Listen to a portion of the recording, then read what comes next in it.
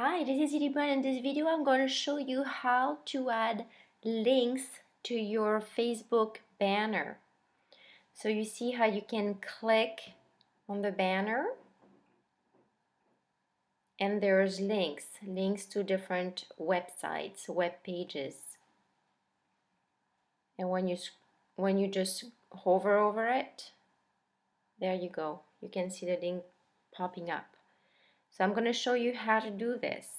So first of all, you just have to upload a picture right here. So here I just have to change it, but first of all, you just have to upload one if you don't have one. So this could be on your Facebook group, on your Facebook profile, or on your Facebook fan page.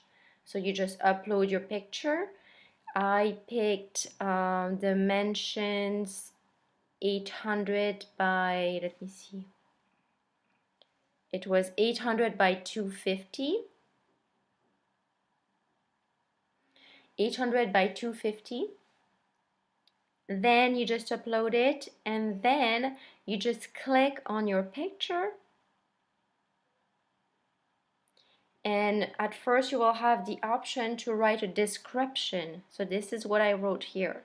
I just click on description and you just make sure that you put the link with the HTTP in order for the link to show to be clickable. So here I put two different links. So this is a great way for your members or for your, this is like a group page, so for group page members to just see where to go if they have tutorials, which is the case here. There's a specific tutorial page.